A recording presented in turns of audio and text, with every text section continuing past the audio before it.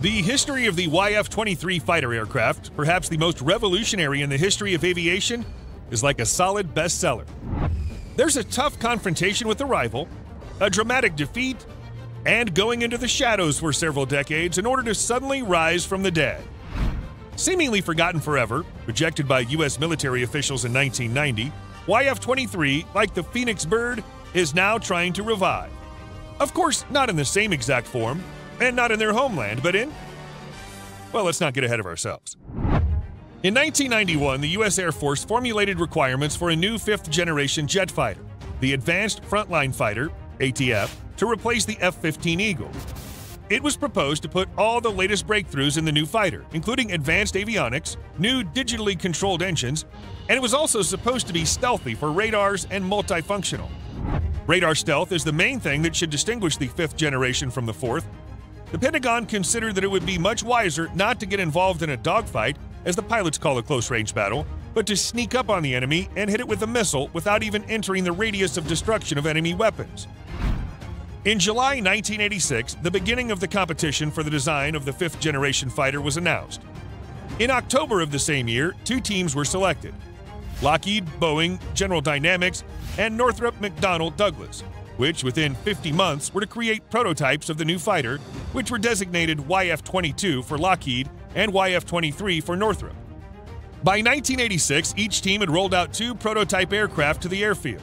Northrop offered the following prototypes: the dark gray PAV-1 Spider, which featured a Black Widow Spider on the fuselage. The prototype took off in June 1990. The second prototype of the PAV-2, Gray Ghost, was light gray, which took off in October of the same year. The PAV-1 Spider used the same Pratt & Whitney F-119 turbofan engine found in the YF-23, and which later will be installed on the F-22 Raptor. The PAV-2 Gray Ghost was equipped with a General Electric YF-120 engine, which could switch between turbojet and turbofan modes to improve fuel consumption characteristics at low and high speeds, respectively. The winner of this competition has long been known. This is the YF-22, later reborn in the F-22 Raptor, the first serial fifth-generation fighter. Before analyzing why this happened, we'll describe the little-known but no less outstanding offspring of Northrop, the YF-23 aircraft. Its appearance is mesmerizing, even now. Although our eyes have long been accustomed to the futuristic images of fifth-generation fighters, the aesthetics of the machine are mesmerizing. The YF-23, unofficially called the Black Widow, had an integrated aerodynamic design. That is, the lift was provided not only by the wings, but by the fuselage itself. A diamond-shaped mid-wing with cut-off tips and a V-shaped tail. The body of the aircraft turned out to be more elongated compared to the YF-22, but noticeably thinner. In this, it resembles the SR-71, a strategic supersonic reconnaissance aircraft, the fastest mass-produced aircraft in the world. Thanks to the elongation of the fuselage, the developers were able to push the two engines of the Black Widow deeper so that their nozzles did not protrude beyond the general contour of the aircraft. And this is a huge plus in terms of infrared visibility. But at the same time, the nozzles were not rotatable. That is, the aircraft did not have a variable thrust vector. But the Black Widow had a noticeably high cruising speed, Mach 1.8, and this is without the use of an afterburner. Then, as the YF-22 showed, only Mach 1.58 and only on afterburner. Also in the flight test report of these two prototypes, it said that the YF-22 had less radar signature. So why did the US military prefer the YF-22 over the YF-23? Of course, we can only speculate. First, lack of controllable thrust vector. This means that the YF-22 was a more maneuverable aircraft. Plus, the elongated fuselage of the Black Widow also does not look like an advantage in this sense in comparison with the sturdy YF-22. Even at a quick glance at the latter, he looks like a born air fighter who's perfect for close air combat. But there was a concept that a fifth-generation fighter would not engage in close combat. Obviously, the air fleet generals at the time had not yet been able to completely reorganize to a new concept, and in their heads, maneuverability seemed to be the most important factor in air battles of the 21st century. In addition, the YF-22 looked significantly more conservative in comparison with the truly revolutionary Black Widow. U.S. military is not characterized by British conservatism, as well as the desire to save money on military development. However, no one likes extra risk either, especially when there's a much simpler and more understandable option. The factor of the developer's company also played a role. Perhaps it was this factor that was the stone that tipped the scales in favor of the YF-22 and put an end to the Black Widow. On the one hand, Northrop had by that time vast experience in creating stealth aircraft. After all, it was created by the famous Flying Wing, the strategic bomber B-2.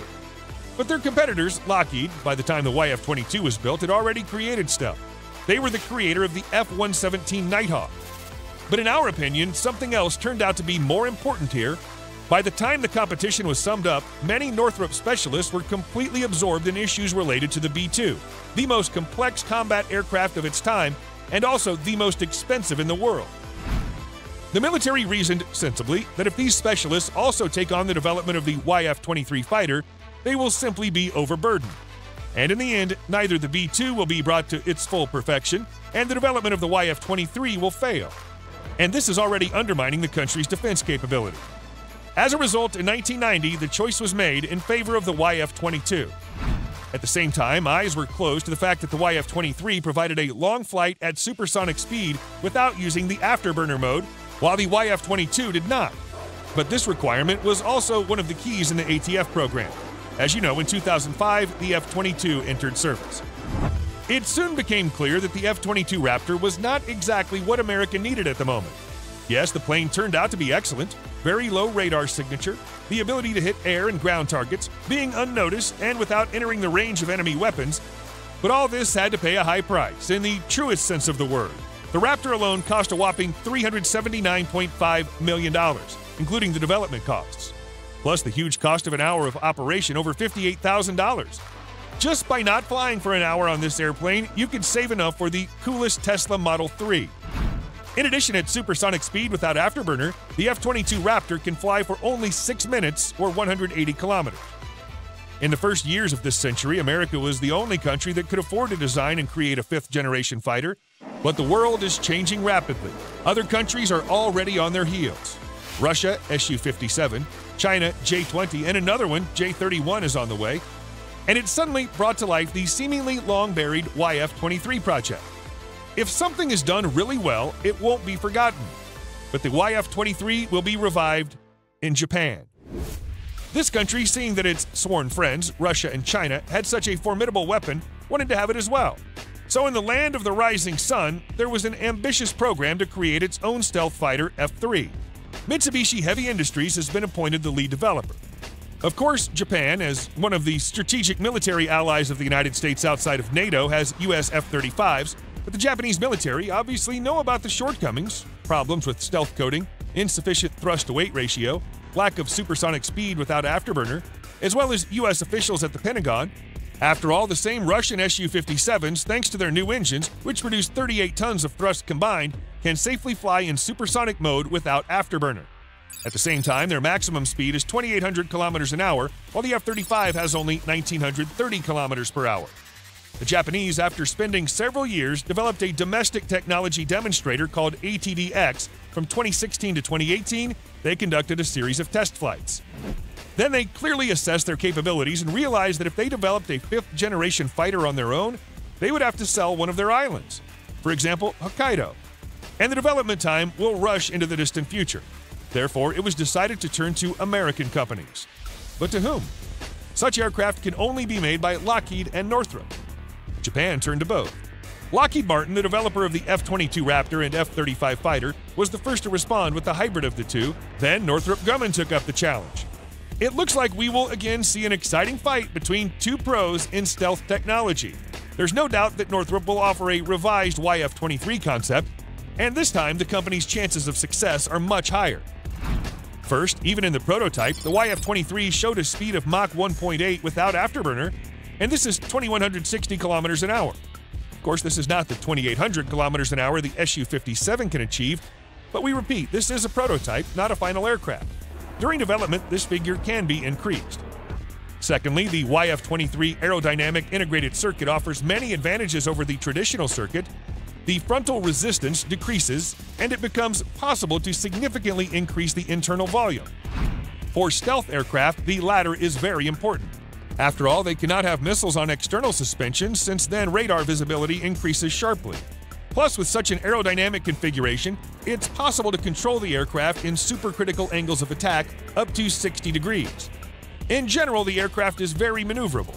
For example, the Russian MiG-29 and Su-27 were were designed specifically as integral ones, and it was on the Su-27 that the famous Pugachev Cobra was performed, when the plane in fact flies with its engines forward, and only starting with the Su-35 and further on the Su-57, the traditional aerodynamic design was used again.